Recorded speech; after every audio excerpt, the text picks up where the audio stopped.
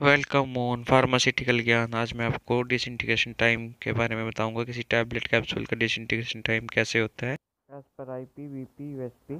Different different type की tablets होती हैं। Unquoted tablet, film coated tablet, sugar coated, dispersible, modified release, इंटेरी coated tablet for the mouth use, etcetera etcetera.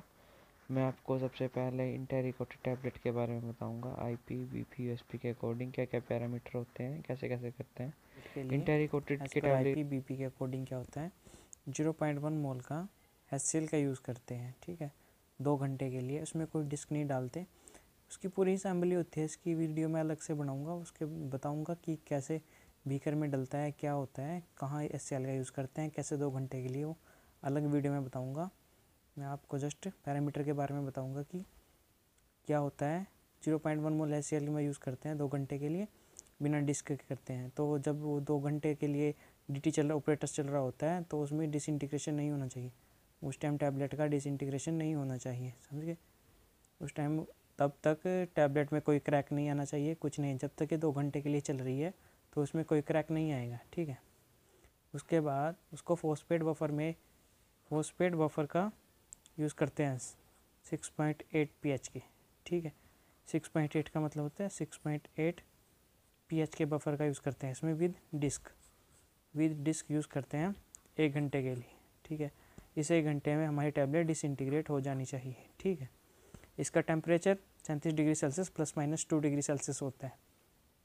यह temperature IP BP और USP तीनों के लिए same है, ठीक है।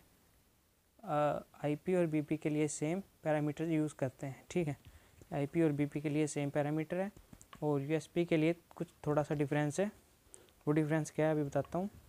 0.1 मोल का HCl यूज़ करते हैं विदाउट डिस्क, ठीक है। विदाउट डिस्क यूज़ करते हैं, कितने 1 आवर के लिए, केवल 1 आवर के लिए यूज़ करते हैं, ठीक है। उसके बाद फॉस्फेट बफर का यूज़ करते हैं। फॉस्फेट बफर 6.8 का यूज़ करते हैं, 6.8 pH का फॉस्फेट बफर यूज़ करते हैं, विद डिस्क यूज़ करते हैं। 1 घंटे के लिए। और पहले 1 आवर में डिसइंटीग्रेट नहीं होनी चाहिए, बाद में हो जानी चाहिए, ठीक है।